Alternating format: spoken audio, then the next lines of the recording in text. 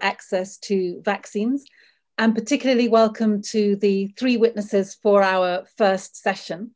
I'm really pleased that we have with us Professor Kate O'Brien, who is Director of the Department of Immunisation, Vaccines and Biologicals at the WHO. We have Professor Andrew Pollard from the University of Oxford, Professor of Paediatric Infection and Immunity at the University of Oxford. And we have Gavin Yamey from Duke University, who serves on 2 international health commissions, the Lancet Commission on Investing in Health and the Lance Commission on Global Surgery. So you are all incredibly welcome. Thank you so much for being with us. I will kick off the first set of questions. We have 45 minutes for this session, which was always quite ambitious. So if I could ask you if you could keep your answers as succinct as possible, that would be wonderful. So my first question really is, we have seen almost, I think, 1.4 billion vaccine doses administered worldwide, but only 0.3% of those have been administered in low-income countries. So in your view, are countries taking enough of a global view towards vaccine supply and production? And secondly, what risk does that gap between vaccination programs in different countries actually pose to public health here in the UK? And maybe if I could put that question to Professor O'Brien to begin with. So thanks for really pointing out this enormous gap in equity between vaccine distribution and access in high-income countries compared with low-income countries. I think what really is important here is that countries have started, right? Over 209 countries, territories, economies have begun their vaccination program. So it's not about getting started. It's about whether or not there is sufficient access of vaccines for countries to continue their program in order to deliver to the highest risk populations, which have been the priority for 2021 delivery. The risk that this poses, this gap in vaccination program coverage, where some countries, including the UK, are advancing well beyond that highest priority group, even now considering in some countries immunization of children, which is really about a transmission objective.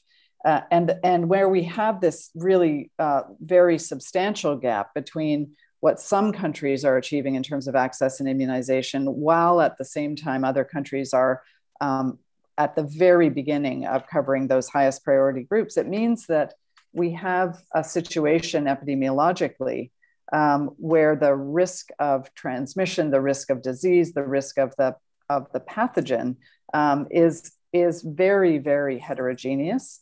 And it poses, of course, risks for every country for variants of concern, the progression of selection pressure for different variants.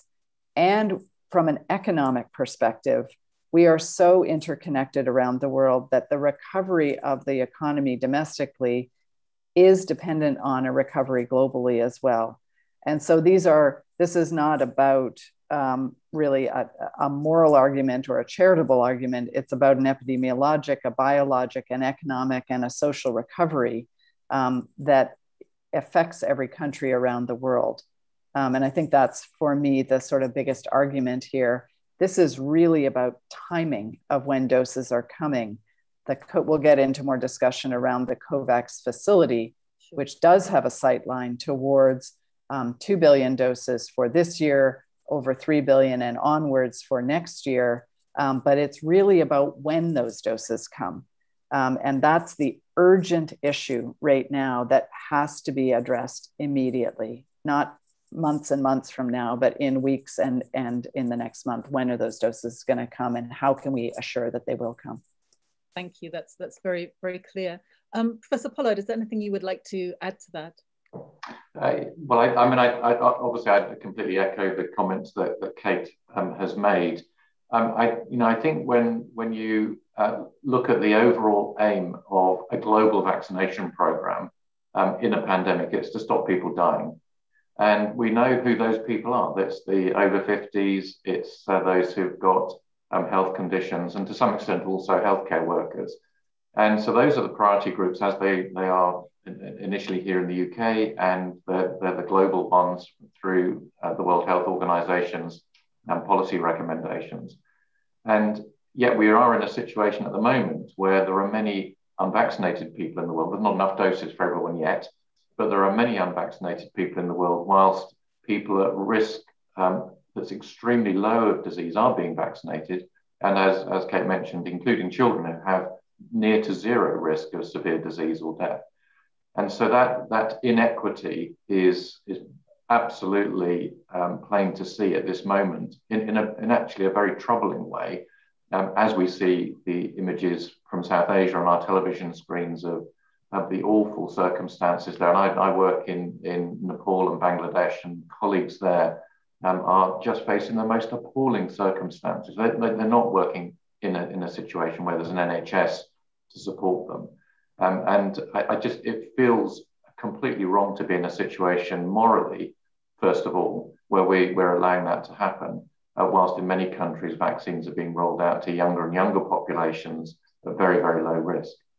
And I certainly also agree with the other point, that the health security one, that if we have better distribution of vaccines, that there is some downward pressure on variants of concern, and that's going to be helpful for us all in the future. And also the economic argument is clear. If health systems in other countries are not overburdened, then we don't have a pandemic anymore, and the economies everywhere start to improve. So I think that this is perhaps the most critical bit in many ways, is that we've sort of lost the direct line of sight of what we're trying to do to end a pandemic, and that's to stop the pressure on health systems. And that's not just here in the UK, that's in all countries. And you only do that by focusing the doses you have on those who are at risk of going into hospital. Lovely, thank you very much. And finally, Gavin Yemi, anything you would like to add? Yeah, I mean, just to echo both of those points, but also to add, the idea behind COVAX was that we would vaccinate health workers and high-risk people first in every nation, about 20% of the population in every nation. Rich nations rejected that idea. I mean, wholesale rejection of that idea. And they hoarded doses. They went into advanced purchase agreements directly with manufacturers.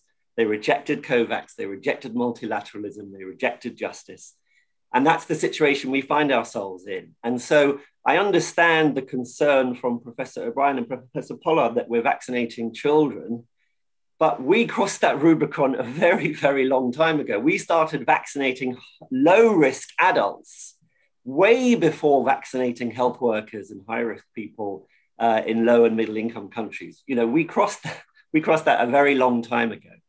Now we find ourselves in a situation, of course, where rich nations are not only hoarding doses, the best estimates are that there are somewhere between 200 and 300 million doses ready to go now that rich nations are holding on to. But some nations are also blocking low and middle income countries from making their own doses. So rich nations are both hoarding and blocking. And it's absolutely true. We need the charity model. We need rich nations to donate doses.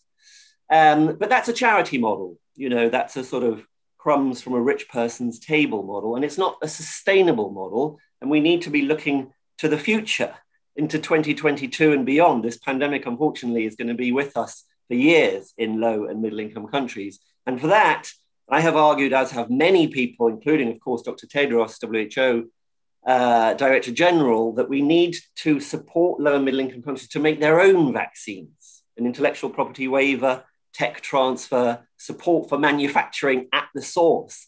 Yeah. This sort of trickle down approach where we hope, you know, a few doses will trickle down from rich nations to less wealthy nations. Those days have surely got to be numbered. We need to support countries themselves to make their own doses. So donations now, yes, charity now, but sustainability into the future. That's what I would add. Thank you. We'll definitely be getting more into the detail of that very shortly, but thank you so much for that. I'll hand the voice over now to Baroness Masham for question 3. My question is, what are the key barriers to distributing the vaccine across the world? And what, in your view, is the most pressing problem that must be addressed? People are so worried they won't get the vaccine. Who would like to answer that? I can start, and I'll be happy to hand over for additional comments. I'm eager to hear what everybody has to say about this. I think it's really clear what the immediate barriers are right now. I don't think there's much ambiguity on that. Just reflecting what has been said in the previous question, the supply agreements that are in place are largely, the vast majority of them are by high-income countries. And the issue around being able to assure that doses move now urgently, not in 6 months, not in a year, but move doses so that they are accessible through COVAX to an equitable allocation across the many countries that are part of COVAX is really the critical issue. And what this is about actions by the manufacturers, actions by countries that have bilateral deals with manufacturers, actions by countries who can release doses that are doses they have access to and can be shared with COVAX now. It also means that manufacturers will facilitate that sharing of doses. There are contractual arrangements between bilateral deals that the manufacturers have to agree to for the release of those doses. So those are actions that manufacturers can take, countries with bilateral deals can take, fully funding the COVAX facility so that the COVAX facility has the resources to continue to do deals. And it is a release of raw materials for manufacturing. And this has been a call that has been made to assure that manufacturing that is going on right now can be completed and can move those doses. And then finally, in the more medium term, is this issue of increasing manufacturing in a broader range of countries. Those issues around IP, a TRIPS waiver, manufacturing capacity, those are not going to be immediate term increasing in doses. It's very important, but for this very immediate term, it really is about countries allowing manufacturers to put COVAX first in the line. Secondly, releasing doses that they already have access to. Third is raw material release as well. And finally, fully funding COVAX. Thank you very much. And Professor Andrew? Yes, I think Kate has very nicely summarized the key issues. And I think it's important to focus on what the urgency, which I think Kate said in her first response, that according to the Institute of Health Metrics in Seattle, over 800,000 people will die from COVID this month during May. And those people are mostly older adults in countries that don't have access to vaccine at the moment. So the urgency is actually not around waivers and so on. It's around what we can do with the doses that are being manufactured today to try to have an impact on that. And I think it's absolutely right that the funding needs to be there. And but waiting, for example, for the G7 next month is too late for the people who are going to die in the meantime. And so there's an absolute urgency about dealing with some of these issues now. The longer term issues are very complicated. And I think there's a simplistic argument around the IP waiver, which I think absolutely is a good direction of travel. But there's a complexity around that, in that just simply having intellectual property rights doesn't make a vaccine. There's a huge heavy lift of transferring the technology to make these very complex products. And I as someone involved in vaccine development, have a personal experience of this. In that, here at the University of Oxford, our vision was to try to develop a vaccine that was globally available. And if you look at what you might get from sharing intellectual property rights, having that waiver, it would be distributed manufacturing around the world, a big heavy lift of technology transfer to multiple sites. And of course, that's what, in partnership with AstraZeneca, we've been able to do. We've got more than 20 manufacturing sites around the world. They are making vaccines. There's an enormous amount of work going on day and night now to help each of those sites improve the yields they're getting, to scale the amount of production. And that scale has been going on for 12 months now of activity to do that. And if we don't start that today with lots of other developers, next year we'll still be in this situation. So we've got to be doing that. There's a great model that we have at the moment through the AstraZeneca vaccine of how you can do that across huge numbers of manufacturing sites. And that's why the main supplier to COVAX so far has been from that vaccine. Of course, it's complicated now because of the enormous tragedy in South Asia, which means a lot of doses are being focused there. And so COVAX has got much greater shortage of supply. But I think we've got to be careful not to be too simplistic about the waiver itself is not the whole answer. You've also got to have a huge capacity required to make sure that the quality of product in each of those manufacturing sites is the same. We don't want just to hand over recipes which then undermine confidence in vaccines because of quality. So it's an investment across the whole of that. We have to be careful not to be too simplistic about what we're asking for. Thank you for stressing the urgency. And now, Gavin Yammy. Yes, just to say, I don't know whose quote this is, but I love it, which is that the IP waiver is like publishing the recipe. Tech transfer is like having the master chef in your kitchen showing you how to make the vaccine. I think that is very important. Really, it's a two-part solution that Professor O'Brien and Professor Pollard have mentioned. The first part has to be donating the doses that are available now. We don't have great estimates. You probably saw the very big story we're all talking about in the New York Times, suggesting that about 1.7 billion doses have been manufactured in total. 1.5 billion have been administered. So we know that there's 200 million doses that are not being used right now that could be donated to COVAX right now to get shots in arms. That's, I think, the most urgent thing possible. Those are doses that could be administered right now. Last week or 2 weeks ago, I was at a panel and Seth Berkley, the CEO of Gavi, the Vaccine Alliance, he also reminded us that rich nations have entered into large purchase agreements for future doses, right? Procurement of future doses. And he estimates that rich nations have procured an additional 1.5 billion excess doses. They're not sitting there now in a fridge, but they've procured those.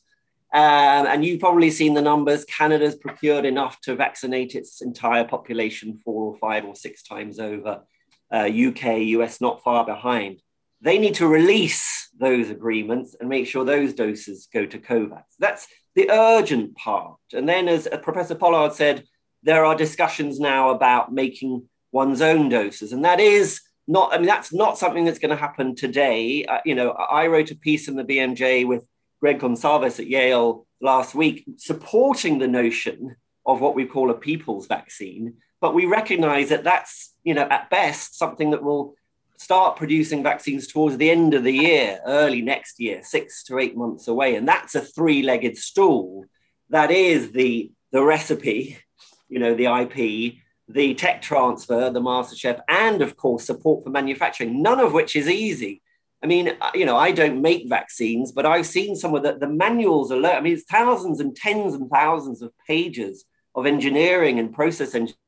It's not something that happens overnight. And I agree, just saying we need an IP waiver, that's not enough. It has to be the full 3-legged stool. One last thing I would say, though, is that I'm old enough to remember these battles around antiretroviral drugs, where, 20 or 30 years ago, there was a big concern that if you release the IP, release the patents, the world would fall apart, the sky would fall down, Big Pharma would go out of business. None of that, of course, happened.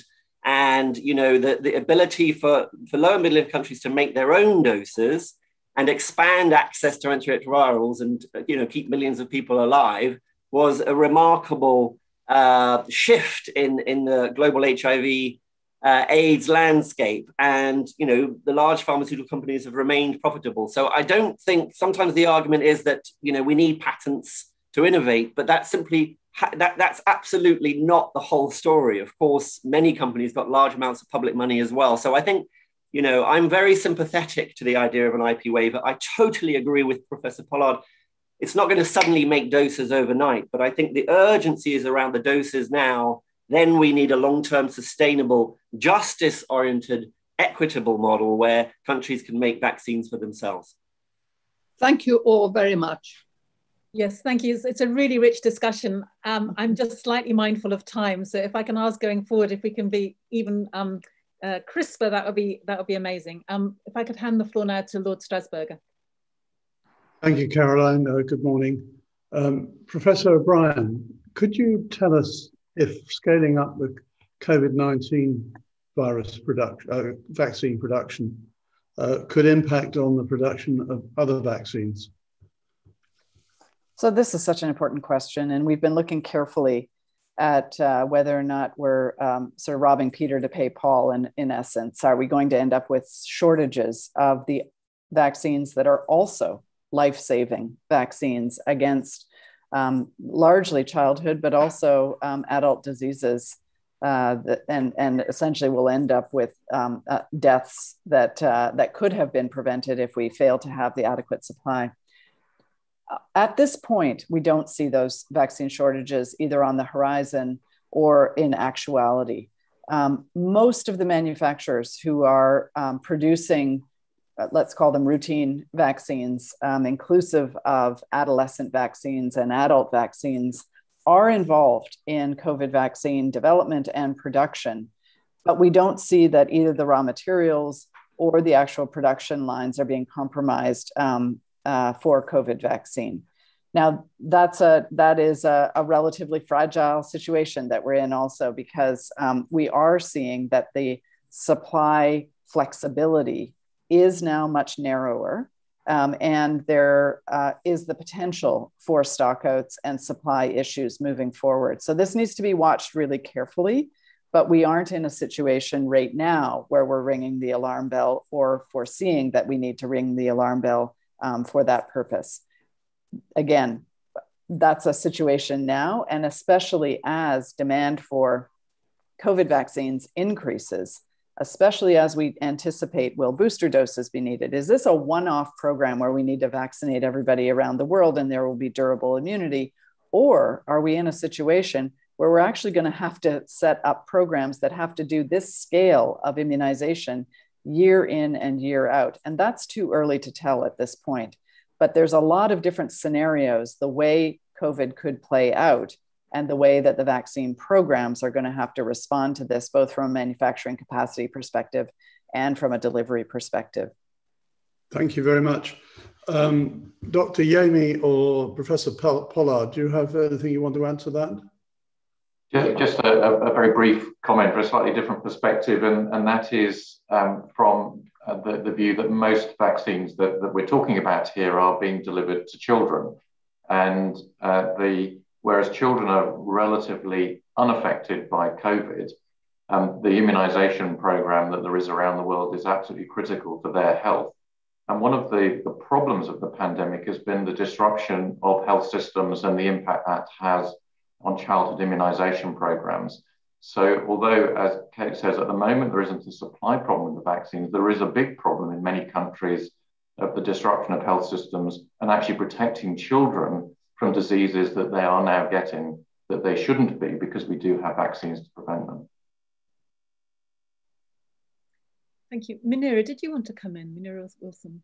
Thank you, Chair. Yeah, there have been reports that in terms of boosting manufacturing capacity, obviously a lot of the COVID vaccine manufacturers have got into partnerships with other companies, with some of their competitors in some cases, to produce more vaccine and with contract manufacturers. However, discussions with large generics manufacturers, for instance, Teva, which is the world's biggest generics manufacturer, and therefore has the capacity and arguably the capability to produce these vaccines, they've been knocked back. I just wondered if any of the panelists had any reflections on why they think that might be, because that would seem to be a reasonably quick, if not immediate, but certainly medium-term solution to boosting capacity.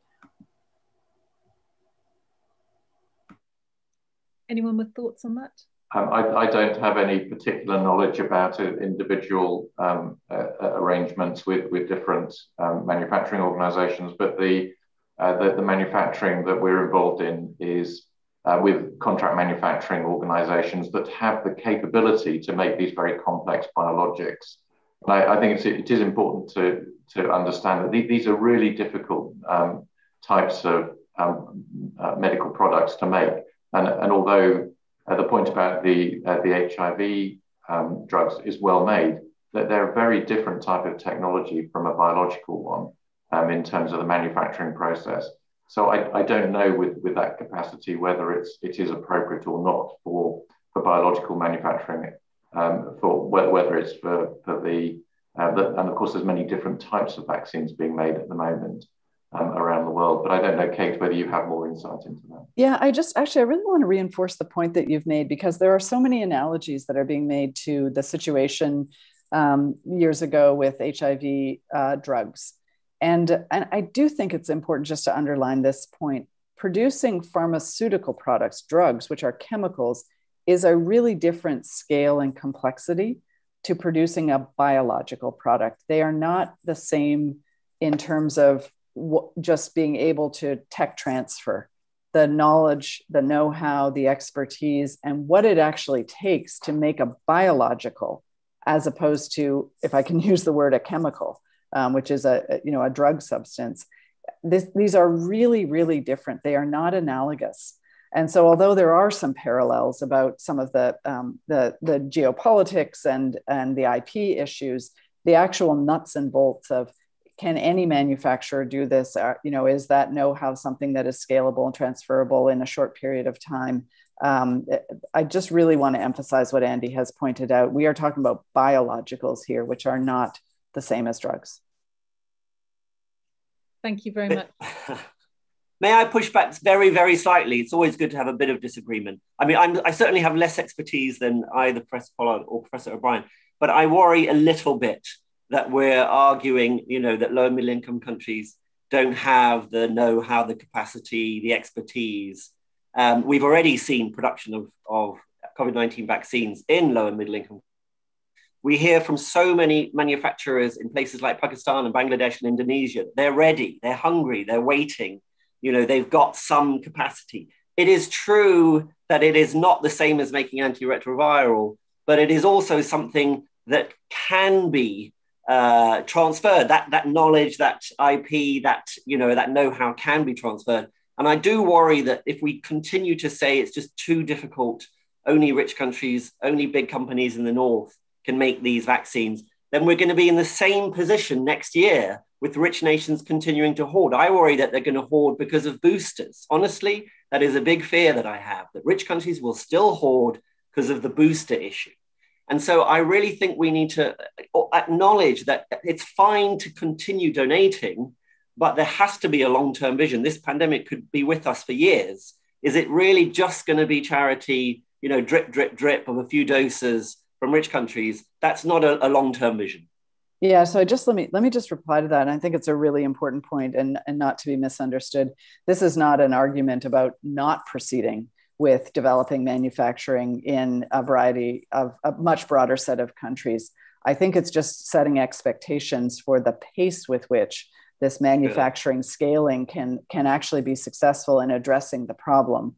That it actually is a portfolio approach to addressing this problem. And much of the manufacturing that is referred to around the world, at least some of it, is really about fill finish. It's not actually about manufacturing biologicals. And that's the thing that needs to scale. That's the thing that really needs to be developed in a much broader number of countries in order to achieve that supply security for biologicals. But if people are thinking that this is something that's going to be done on the turn of a dime, they're incorrect. It's not going to be. It really is of a different scale and complexity. And that's what needs to be invested in so that manufacturing is in Africa, is in other parts of the world where we don't have scalable vaccine manufacturing to any great degree.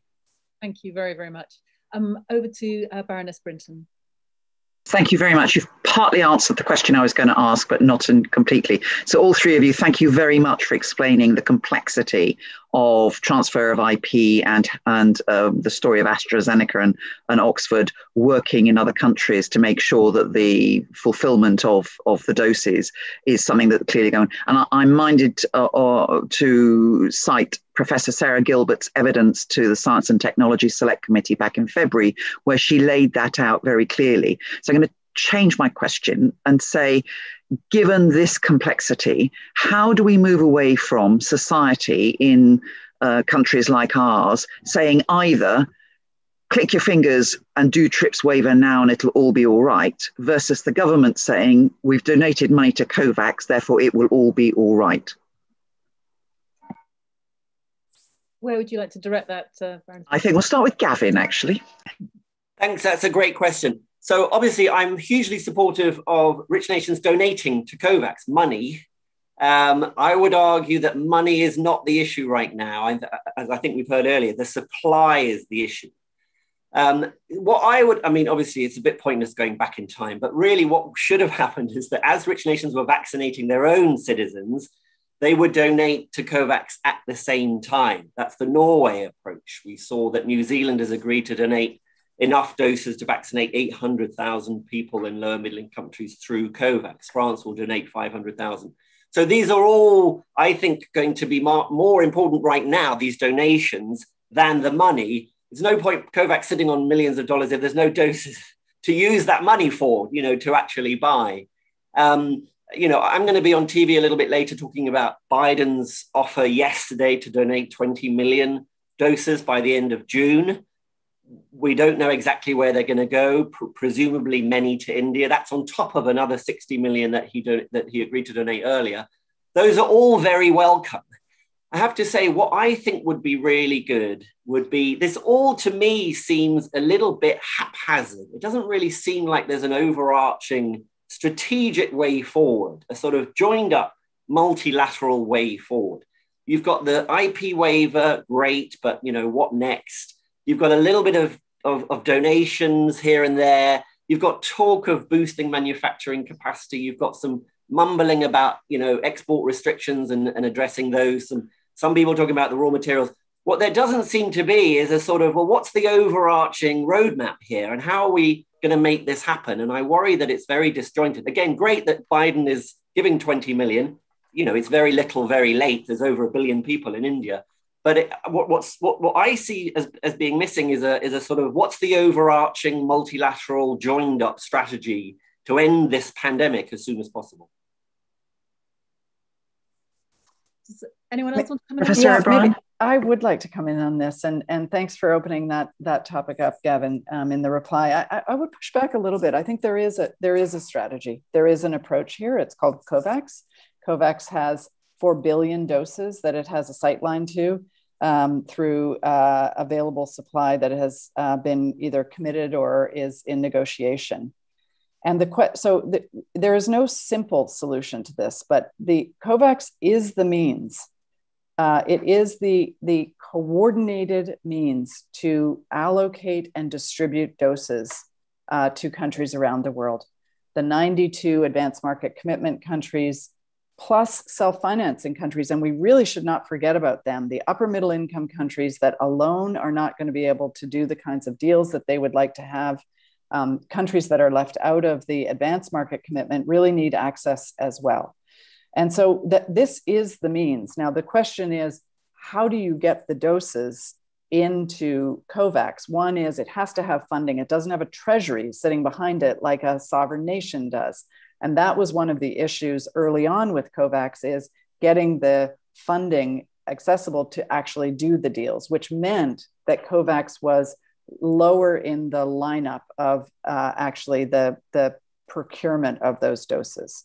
So we want to fix that. We want to assure that COVAX has the funds now to be able to do the deals to secure the supply for 2022 and beyond. The second thing is this urgency of getting doses now.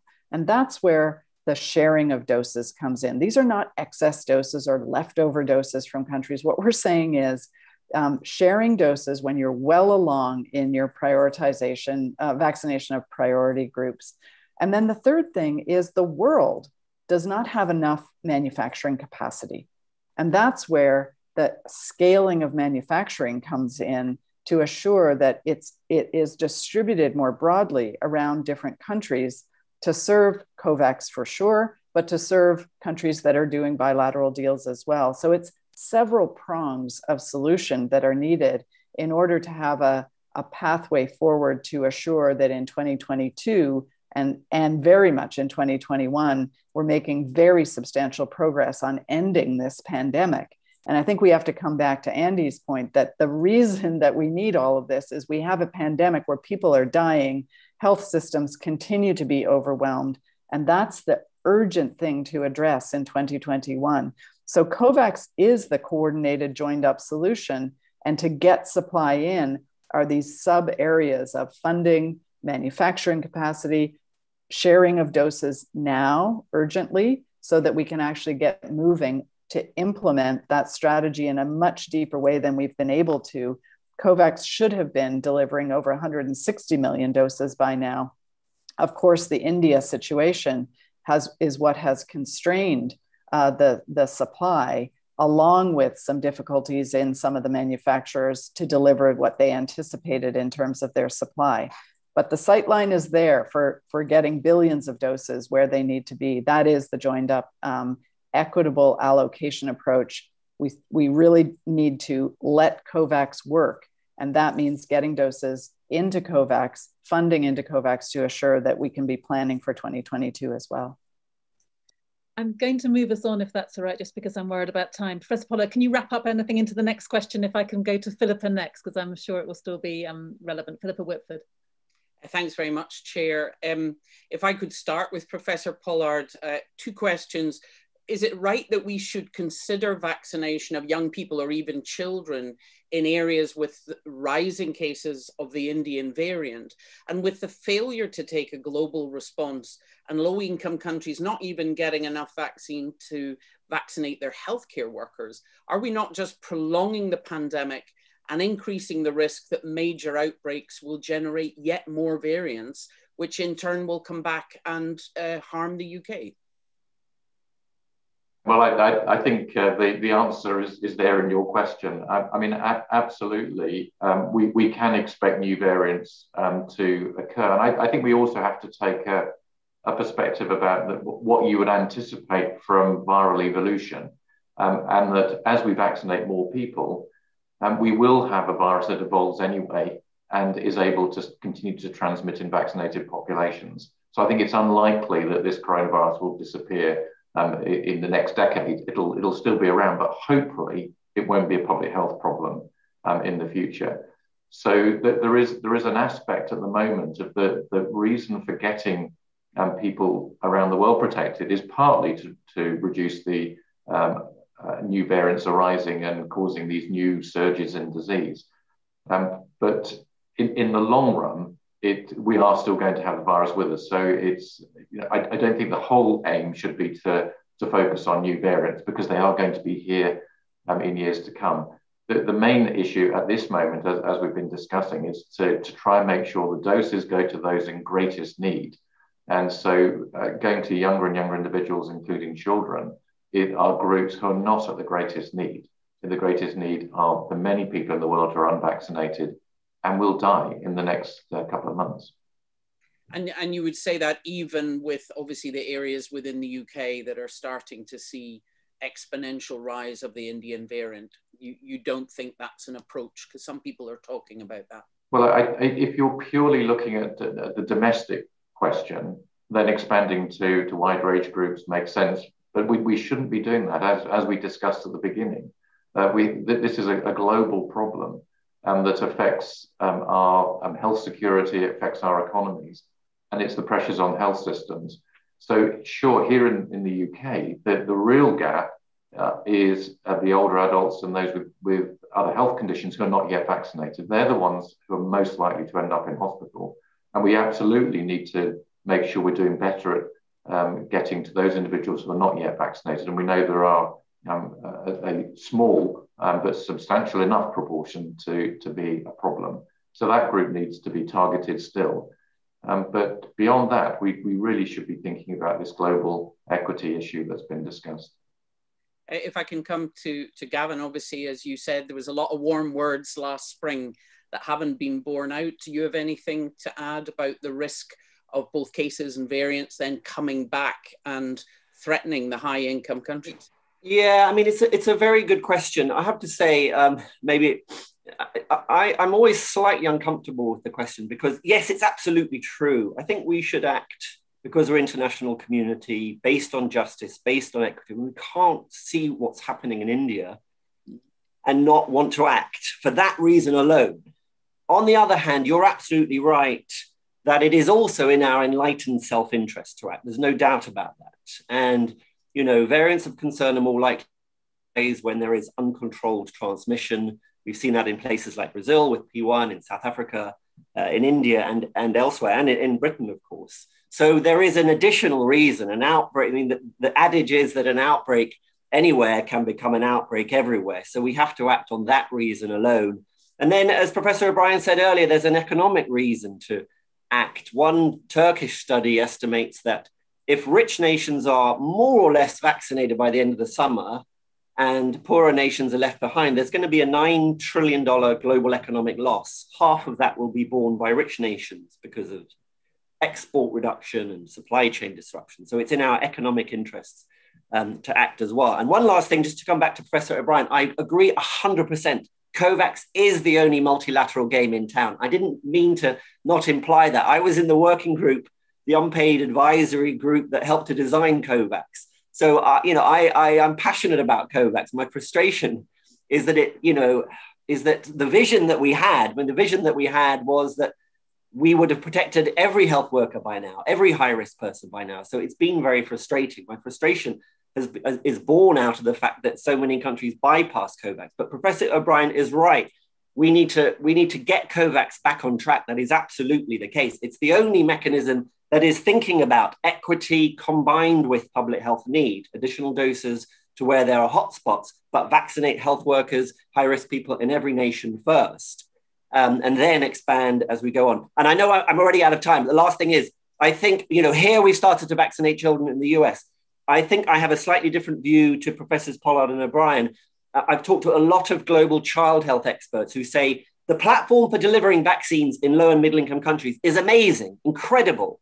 Decades of investment into this brilliant child vaccine platform, partly funded by Gavi.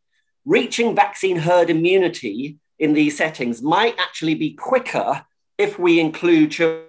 I think we shouldn't exclude that possibility. Thank you very much. And Kate O'Brien, have you anything to add? Obviously, it's been money to COVAX, but not so many doses.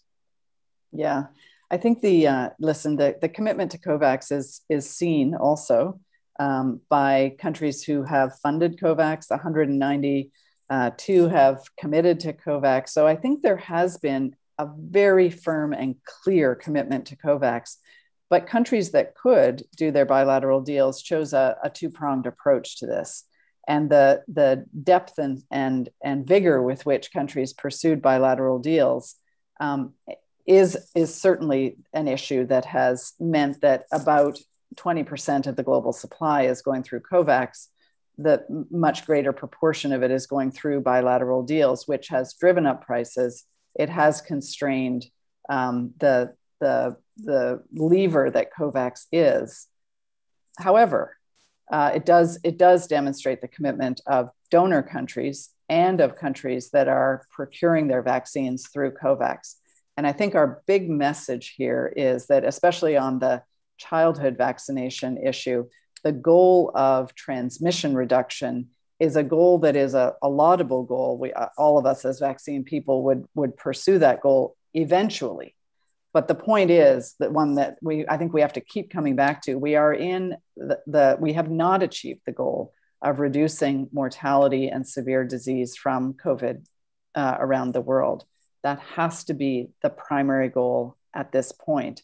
And we have to achieve that before we move on to these other goals of transmission interruption or transmission reduction.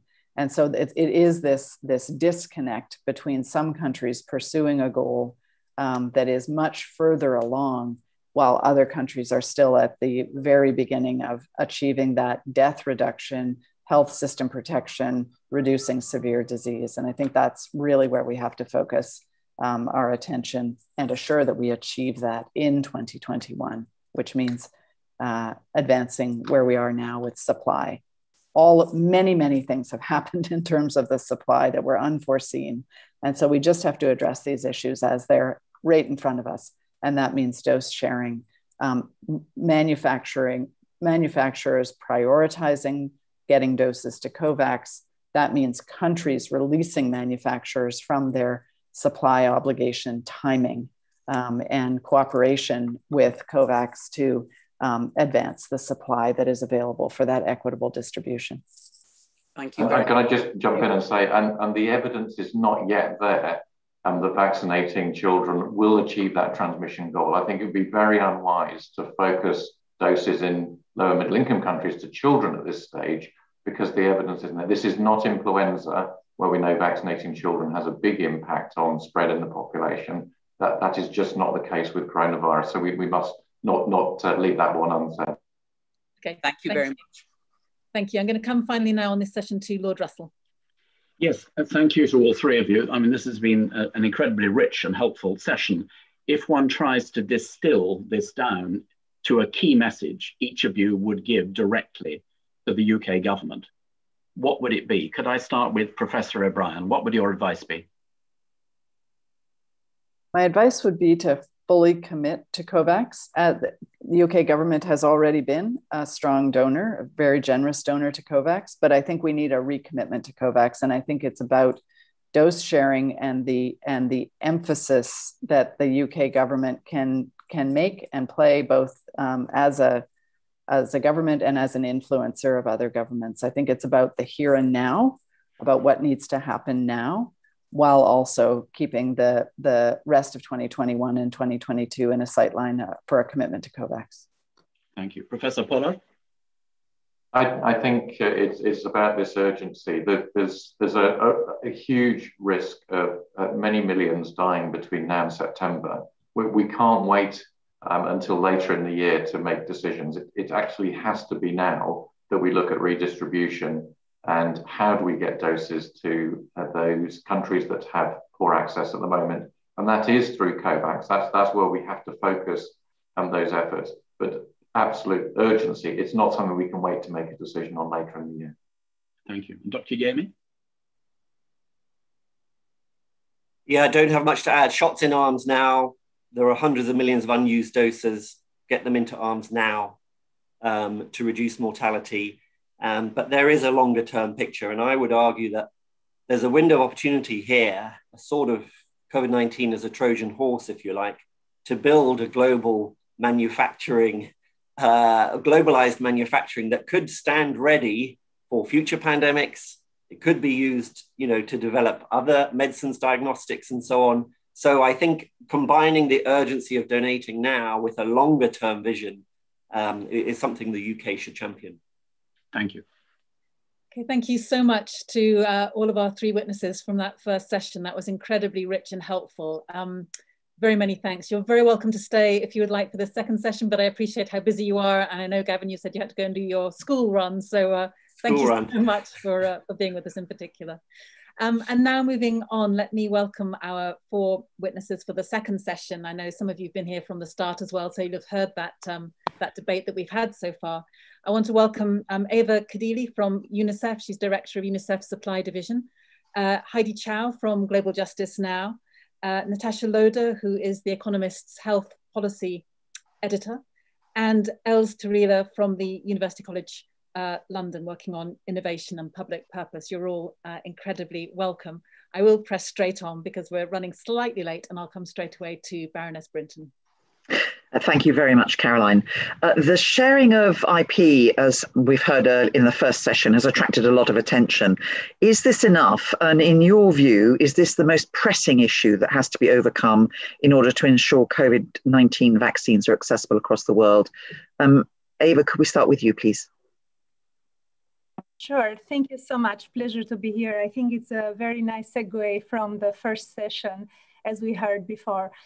What I would like to say is that as UNICEF, we absolutely welcome all efforts to lift any barriers that can actually stop growing or diversifying COVID-19 vaccine manufacturing capacity.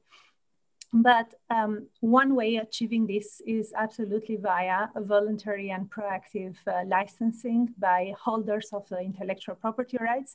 This will enable more manufacturing to make more vaccines.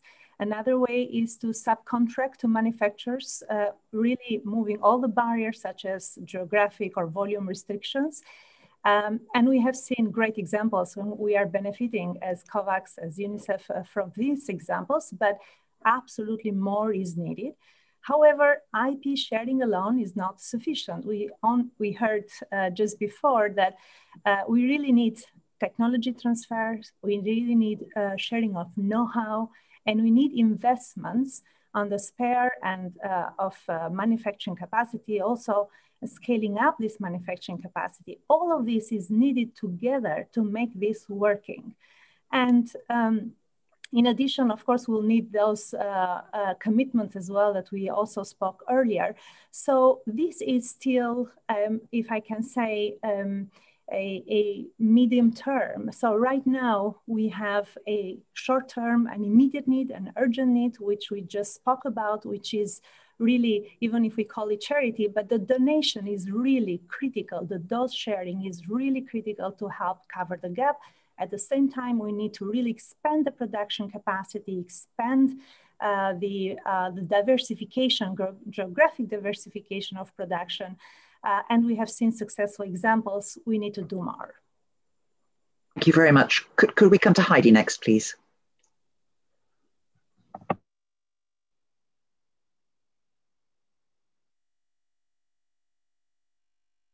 Heidi, you're still on mute. Sorry, rookie mistake there completely. I was just saying thank you, Baroness Brinton, for your question, and thank you for the panel for inviting me. I'm really excited to be able to speak here today. You're right in your question. You asked about IP attracting a lot of attention, and I think it rightly has attracted attention because the core problem we are facing is a supply problem. And so when we talk about donations and COVAX, they alone are not sufficient. They're an immediate stopgap to stop the bleeding, but ultimately we do need to put in place the investment to build the kind of capacity, production capacity that we need to supply the world, not just this year, but for next year and the following years. Because it sounds, certainly from the previous session, you know, we are in this for the long haul. And so we do need to address these issues. I mean, intellectual property is an entry barrier for competent producers around the world. We've heard manufacturers from Bangladesh, Canada, South Africa, Senegal, Denmark, you know, they're saying that they're ready to produce, but they're unable to get access to the intellectual property and to the technology transfer. And so that's why it's a really important issue. It's necessary, but it's not sufficient. So that's our starting point. And as others have already said, we do need technology transfer and the sharing of know-how. And I would urge that we would support the World Health Organization's efforts around this, to use the World Health Organization as a convener to facilitate that technology sharing. There is a couple of proposals, a couple of initiatives that the World Health Organization has started. One is the COVID-19 Technology Access Pool, or CTAP for short. The idea behind the pool is to facilitate that technology transfer, but also the sharing of patent rights and know-how and knowledge and data, all the things that you need to make the vaccines. The other initiative of the World Health Organization that I believe we need to get behind is also the technology transfer hubs, building regional capacity and using this as an opportunity to and help to ramp up that scale up of production that we need. So these technology transfer hubs, I believe that the World Health Organization has said they've had 50 expressions of interest for these hubs, but these are mainly from the countries that want to host a hub. Then the need is there, the demand is there, but actually the owners of that IP and that technology are not cooperating. And so even though they've had 50 expressions of interest, they've had none of the owners of the mRNA technology investment into manufacturing capability so that we can start investing in a globally distributed network of manufacturing that sees vaccines as global public goods. And this kind of innovation, innovation such as mRNA would be a really good starting place to start building and investing in this capacity. And we've seen the market failures leaving global South countries completely out in the cold in terms of access. And so building capacity in the global South will help address that, but and enable these public manufacturing capability to be able to produce vaccines as global public goods and retain control over these facilities to ensure that vaccines do reach communities that need them and do address public health needs rather than just financial returns, which is how the current system is currently set up. Thank you. Thank you. I'm very aware we're very tight on time. I'm sorry, Heidi. I wondered if Elsa Torreira would like to comment as well. And then if there's time on this question, I'll come to Natasha. Well, thank you so much for the opportunity. And I think that many people before me have already said more or less the same. And I just want to say, like, I agree there are two most urgent things. One is redistribute the available doses now. I mean, that is really what we can do on the short term to get, as Gavin, I think, was saying, get more doses in people's arms of what we have today. And there is many that are unused, and there will be more in the next coming months. And then today start by building more capacity, waiving the patents, transferring that technology. It's not either or, it's all of that, because this is about preparedness. And in 1 year from now, in the worst case scenario, we will need to revaccinate people, possibly with new vaccines against different variants, etc. So we will need many more capacity. So we need to start building that today. If we had done it a year ago, we would not be in the situation where we are now. So for me, those things are not either or, but just as urgent to start in parallel. Thank you. And Natasha. Bella, hello, thank you.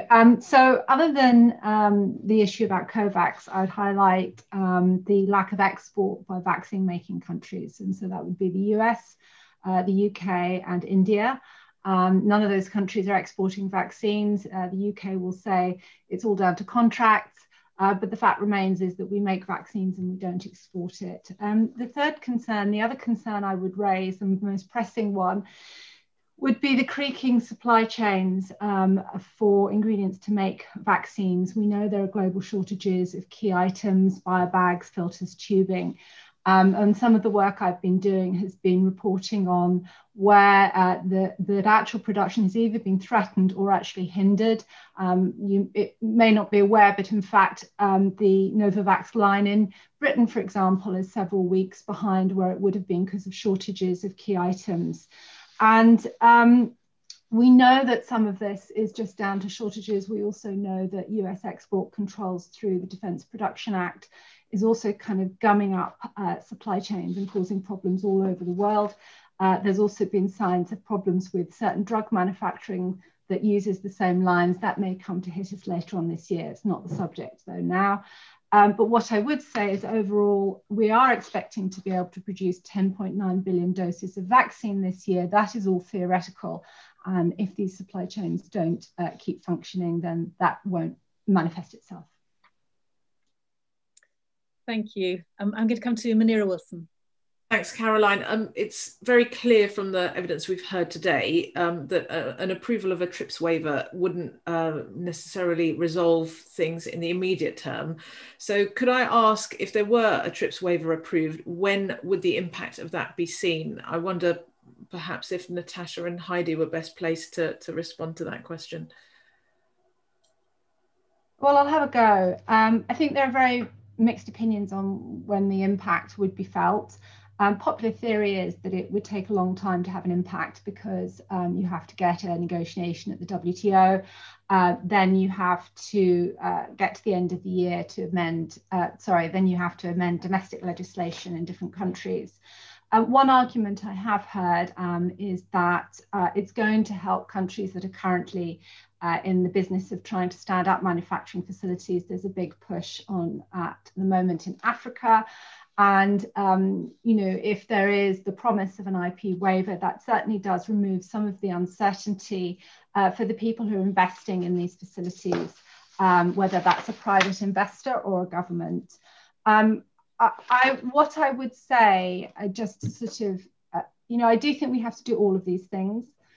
There has been a huge amount of technology transfer. I feel that there is a lot of anti-pharma rhetoric and directed towards the lack of transfer of technologies to certain companies, whether it's Teva or Incepta in Brazil or Canada. And we don't know why those companies weren't chosen for tech transfer. What we do know is there have been 214 tech transfer deals done this year for COVID vaccines. And if you speak to the people who are doing these tech transfers, they'll tell you they're at full capacity and they're doing as much as they can. Stefan Bancel from Moderna was saying he worries almost daily about whether he's stretching his teams too far. Incidentally, a lot of these big firms are also doing deals at the moment privately, not privately, they're behind the scenes, they're talking to people about setting up facilities in other countries. We know they're talking about doing one in Africa. We heard recently Pfizer and BioNTech announce a new facility in Singapore. So we will see additional facilities set up around the world. I don't think that it's I'm not saying it's not a good idea to pursue an IP waiver at all. What we don't want to be is in a position in December of thinking this is actually awful and I wish we'd started 6 months ago. So it's certainly worth talking about, but what it's going to produce is uncertain, I think. I think that if the CHIPS waiver were approved tomorrow, let's say, I think it's very difficult to say exactly how long we would see the impact. That would also depend, a bit like what Natasha was saying about the technology transfer. So but what you would be getting is that you'd be removing that entry level barrier to start with. You'd be taking away the barriers around intellectual property, not just on the vaccines themselves, but on some of the materials and ingredients and some of the processes and manufacturing processes that also are covered in intellectual property.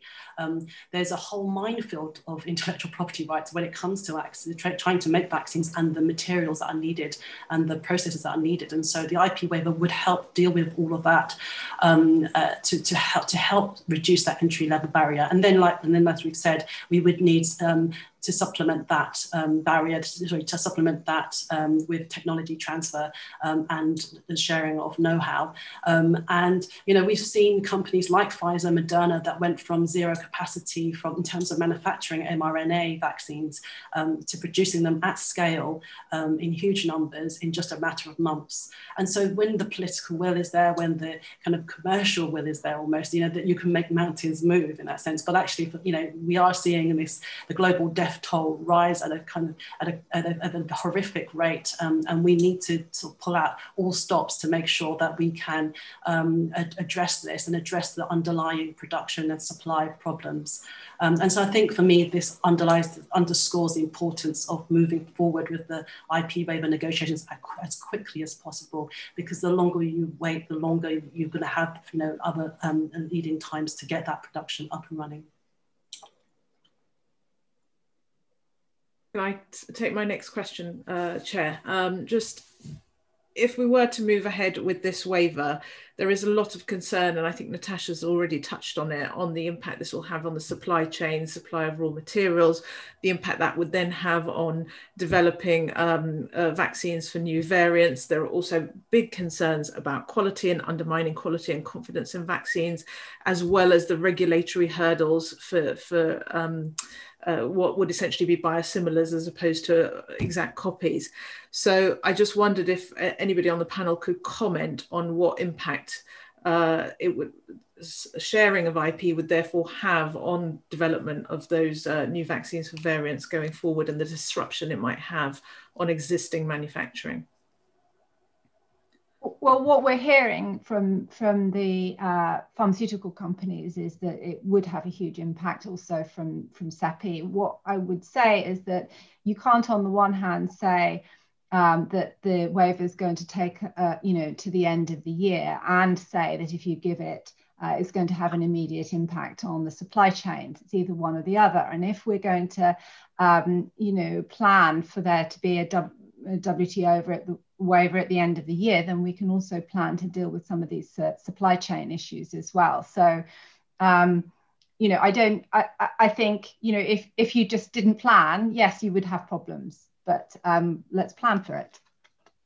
Maybe if I can add here, I mean, you're totally right, Natasha. If it's going to take until the end of the year for an IP waiver, that would make us all lose an incredible amount of precious time. There is no reason for it to have to last until the end of the year. If there was political willingness today, there could be an IP waiver tomorrow. I think the reason why one is saying that it might take until the end of the year is because there is no real political willingness yet, and there is the idea that we need to enter into lengthy negotiations, but that actually is a false argument. We could, if there was political will, say we all agree on an IP waiver on all COVID-related medical technologies tomorrow, and it would be there. So I think that the part of the political will and is related to how long it might take.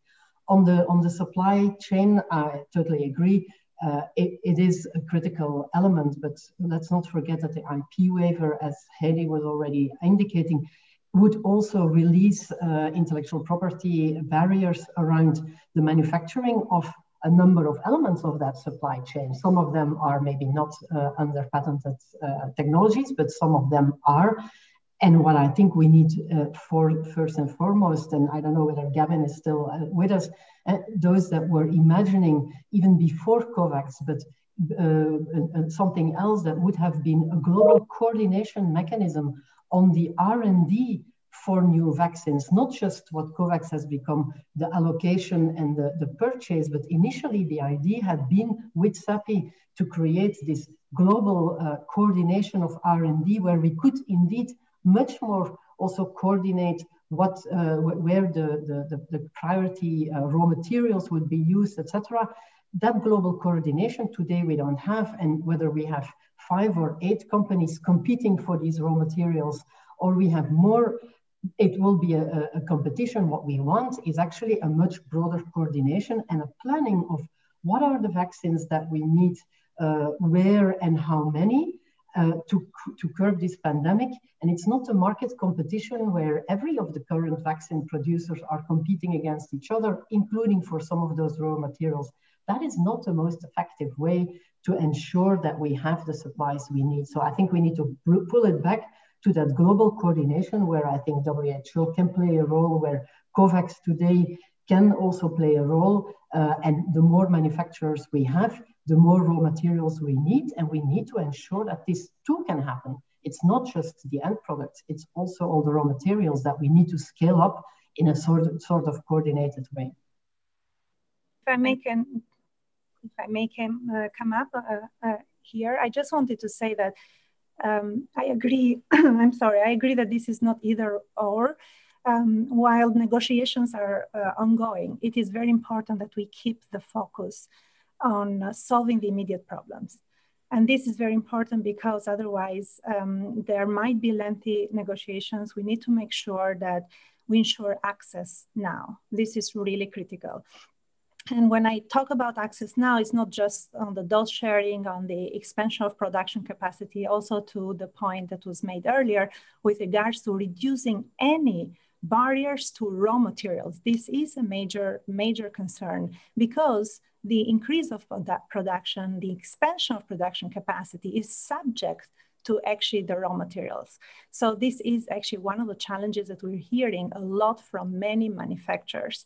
And that will be the first call also to manufacturers of producing raw materials to really expand that production capacity, but also to the governments to lifting any barriers to such access, because this is actually going to unlock, if I can say, the more expansion and production capacity.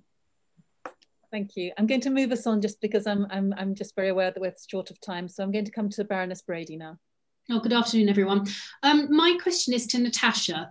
Natasha, the vaccine programme in the UK has been a huge success.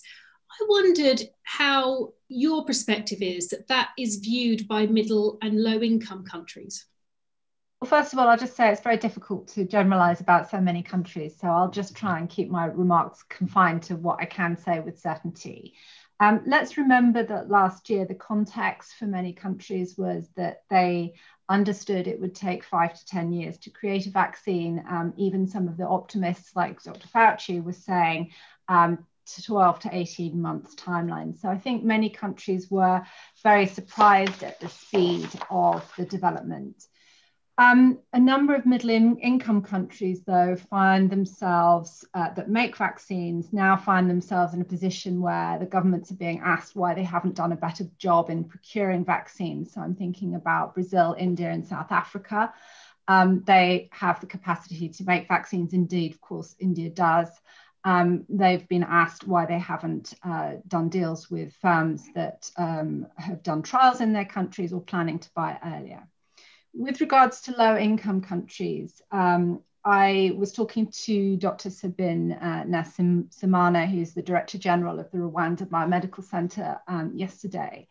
And they're very impressed with how fast we've rolled out vaccines. They're very much less impressed with the sort of lack of access that they have to them. They can roll out whatever they're sent. They're also concerned about the shift in priority to vaccinating children. And the sort of lack of concern about healthcare workers in the elderly and poorer countries. And, the mood music in Africa has changed in the last month if you listen to people like John Nkengasong, and they are looking at what's happened in India with some alarm. India was supposed to have escaped the ravages of the coronavirus, and now it's very clear that it hasn't. And so there's great fear that there is, potentially a wave of COVID coming to hit Africa, and there are no vaccines. They don't have access to vaccines, and rich countries are really much more concerned about vaccinating their kids than they are making sure that healthcare workers get vaccines. If you allow, I have a quote that I would like to share with you from someone from South Africa. Who I specifically asked that question. It's Fatima Hassan, who is the founder of the Health Justice Initiative. And she wrote me, well, we can't travel to the UK, they can come here. The difference is that they are mostly vaccinated, blocking the waiver, and we have just started.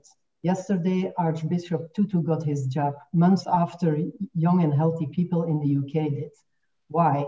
Ask yourself why we have limited supplies.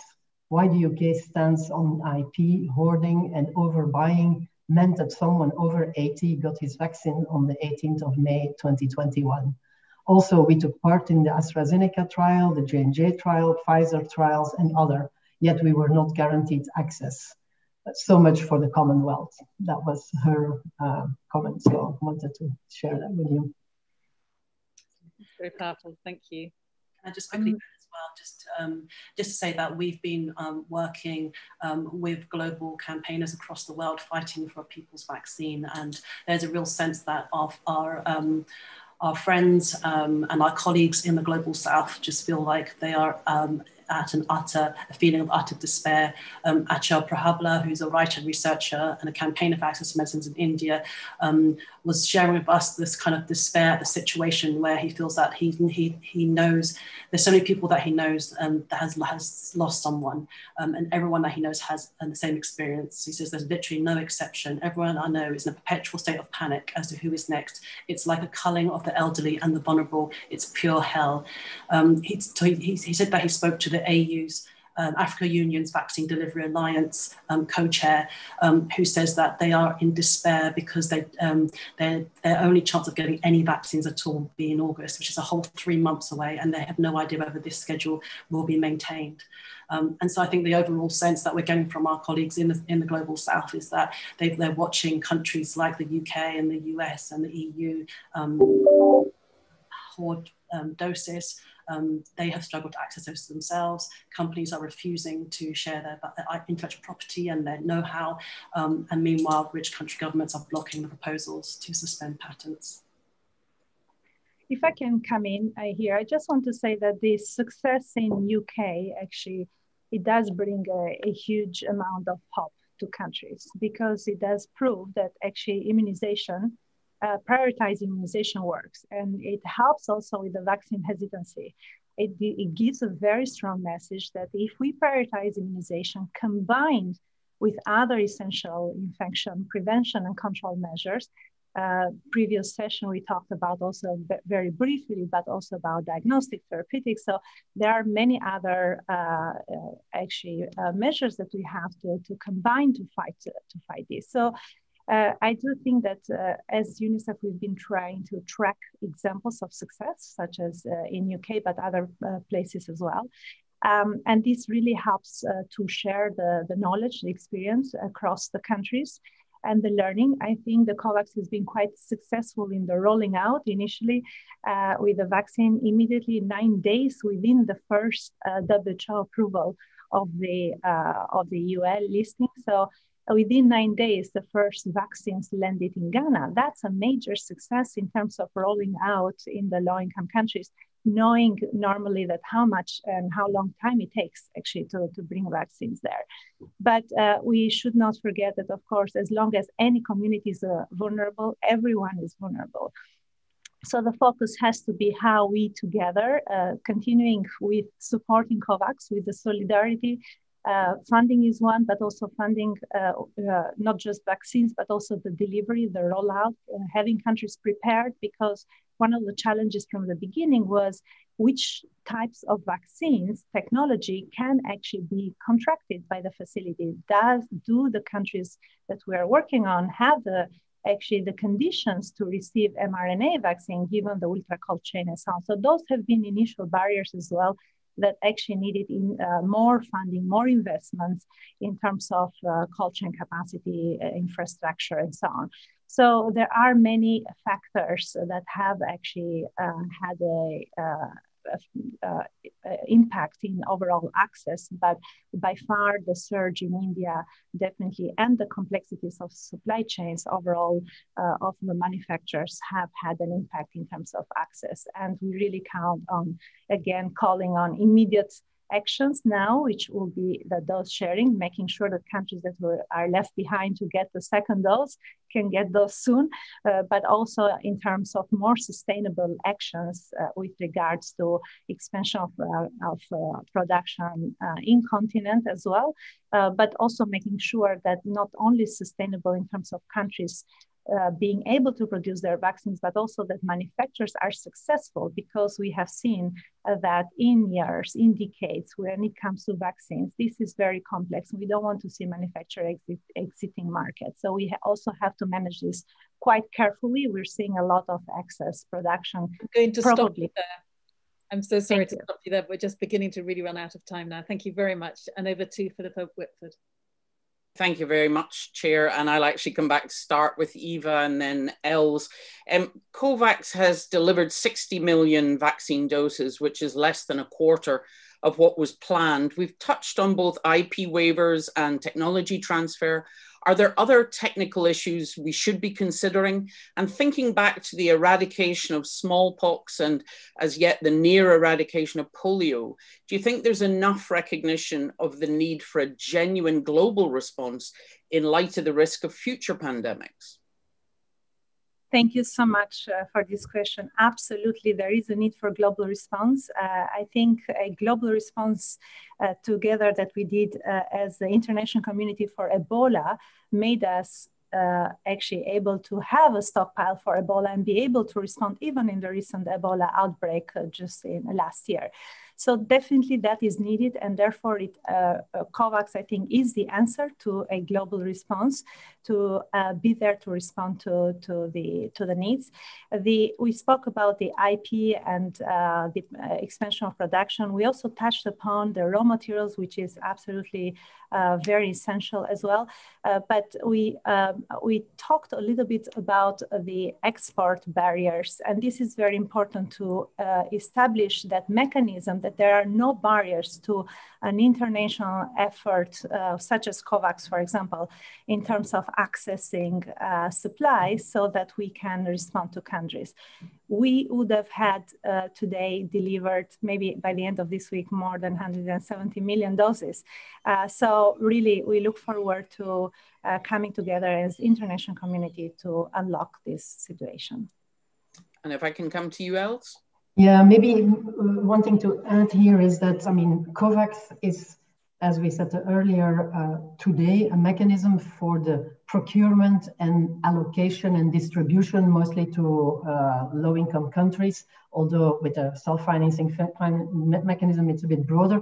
But that's only one part of the pipeline. And I really think we need to, for that longer-term perspective, think about, for instance, the recent recommendation of the independent panel that you may have seen, a panel that was set up by the World Health Assembly to recommend to the World Health Organization, who clearly recommend that we need to set up an end-to-end pandemic preparedness and research and development ecosystem that actually can ensure that we actually, for the future, are much more ready through our R&D system to develop the needed tools, vaccines, diagnostics, and other measures in a way that is not following the market logic, but that actually is fit for purpose to deliver global health commons, public goods, that then can be managed and distributed as common goods and through COVAX or other mechanisms, but to really link the innovation incentives with developing public goods. And I think that that is really an incredibly important response that actually is also built upon our learnings from Ebola. How can we ensure that we can actually leverage all our technology and science for the public good and then use those technologies as public goods and not as commodities, which result in all the inequities that we see today. Thanks very much. I don't know if Heidi or Natasha have anything specific they want to add. I just wanted to quickly say just about COVAX, and the ambitions of COVAX are really just to vaccinate 20% of the populations that are a member of the AMC by the end of this year. And actually 20% is nowhere near enough to get herd immunity in those countries. And so I think that we do need to, COVAX is a program that pools demand, but it doesn't have an answer for production. And so we do need that production and distribution to go hand in hand. We need to solve the production to unlock the doses for COVAX to even begin to purchase. And I am concerned that COVAX is only aiming for 20%, and I don't know what the global plan is to enable all countries to reach herd immunity levels. I know that the levels, I've heard 60, 70% by a range of experts, but we really need a global plan that helps us achieve that kind of ambition rather than just 20%, which is nowhere near enough. Particularly when they estimate we could face some form of pandemic or epidemic every decade, which if you look back, those organisms have been there. I don't know if you have anything you want to add, Natasha, before we move on. Well, just briefly, in terms of the immediate global response, it seems quite clear that there is a big multilateral response being planned. In the Biden announcement, it's actually 80 million doses in total that they're going to donate. They did talk about a multilateral response that's being worked on with the EU, the UK, other countries. And I sort of have a sense that this is all planned for the G7. There's going to be some sort of big announcement, but it's kind of coming a little bit too late. And, I suppose, later you're going to ask our recommendations, but I do think the UK does need to sort of hurry up and not wait to the G7 to start announcing what it's going to do. Thank you very much. Thank you. Coming now to Lord Russell. Yes, thank you very much, all four of you. We've spoken quite a bit about supply chain issues. Could we just move to regulatory issues? And I want particularly to ask Eva about this. Regulatory barriers are different in different parts of the world. Regulatory authorities work in different ways. How is COVAX planning to overcome that and to make that as seamless and as fast as possible? Thank you so much. This time around has been really unprecedented collaboration to align the regulatory requirements for the for the COVID vaccine, which is unusual than what has been before. There has been a lot of considerable reliance on the technical assessment and by other regulators. So in particular, very close collaboration between WHO pre-qualification and the European Medicine Agency. This has been really almost hand to hand. And that has led to really minimal delays between the issuance of conditional marketing authorization by EMA to the WHO EUA listing. Equally the same when it comes to countries. We have seen a very strong reliance again on the technical assessment by all AMC 92 countries. They have provided immediately import authorization and acceptance of the COVID-19 vaccine as soon as it has been WHO EUL approved. So this has been really in a record time, and we haven't seen this before. And including also countries are relying so much on WHO inspections and are not doing their own dossier assessment and inspection for manufacturers, which also reduce the cost for manufacturers as well that used to do in every single country as they register their products. So I think we have seen a lot of progress on that as well. Of course, there is need for always more reliance and working across SRAs across the world. But I think overall, we have seen really positive progress. And lastly, I want to say that WHO has also published packaging and labeling for vaccines, which has been done in collaboration with manufacturers and regulators. And this has been also a good progress in terms of cutting any delays or barriers with regards to the countries where we work. Thank you. That was a very comprehensive reply. And unless any of the remaining three of you have anything to add, I will go straight back to Caroline. Okay. Thank you very much. So then we're coming to Baroness Marsham for the last question. What is your key message to the UK government? What must it do to ensure that vaccines are available across the world? I know we need speed and urgency, so perhaps you can all say your piece. What should we do? Come to Els first. Yes, I think as many of us have said, the most urgent is if you would show the example to not even wait for the G7, but say now that you're going to redistribute the doses that you have, for instance, 20% as was the recommendation of the independent panel, and immediately give that to COVAX, and at the same time start working on that longer term solution. But that is for this pandemic, it's not for the next pandemic, but for relieving intellectual property and start building capacity and technology transfer at the same time. That can be done tomorrow. Next one. Natasha? All right, yes, so there's a couple of things I wanted to say. I'd just like to say we as UK taxpayers spent £549 million supporting COVAX, and we've watched this mechanism run dry of doses. We've heard the problems. In fact, we actually even went to India to fill our vials with 5 million doses from the Serum Institute, which which pushed COVAX further down the line.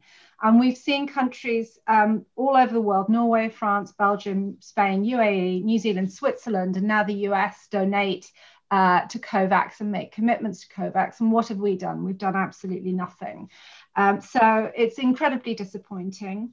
The other thing I just wanted to point out, because it hasn't been asked directly, COVAX is projecting that it's going to have 1 billion doses in Q4, which is a lot.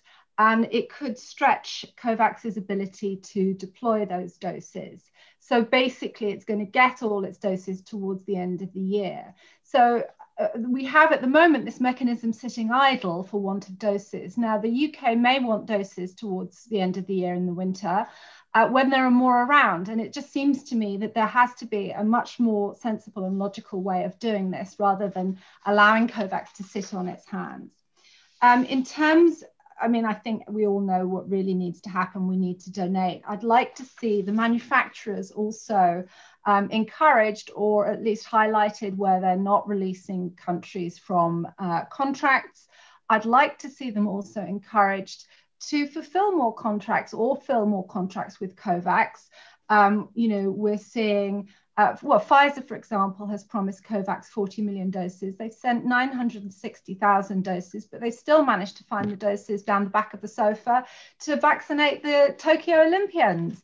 So, you know, really, and I speak to people behind the scenes, and what they say is that we hear Moderna's are doing a new bilateral deal with someone, or Pfizer's doing a new bilateral deal. How come they didn't come to us? So I think we need to kind of get the manufacturers, put them a little bit more in the spotlight, and maybe because we don't feel so beholden to them now we've all been vaccinated, maybe we can hold them up to a little bit more scrutiny. Thank you, very clear. Heidi? Yeah, I think that we need to break these pharmaceutical monopolies. We're in the middle of a pandemic, a global health crisis, and the last thing we need is monopolies. We actually need the opposite. We need to mobilize as many manufacturers as possible to ramp up supplies. And so I would urge the government to support the full IP waiver. So that includes all health technologies, not just vaccines, but vaccines, treatment, diagnostics, PPE, and it also includes all relevant IP, and to negotiate that at speed. And I'd also call on the government to support the WHO's COVID-19 technology access pool and technology transfer hubs to help facilitate technology transfer. That's very useful. We mustn't forget all the other things apart from the vaccines. Coming to Ava now for the end. Yes, thank you. So I think for the UK government, in order for them to sustain the gains of your successful domestic immunization, it is very important that we do dose sharing now.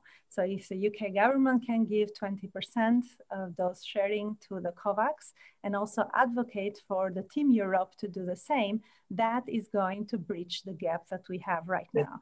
Secondly, love if the UK government can also advocate to the manufacturers to prioritize COVAX and put that in the pipeline as in the front queue.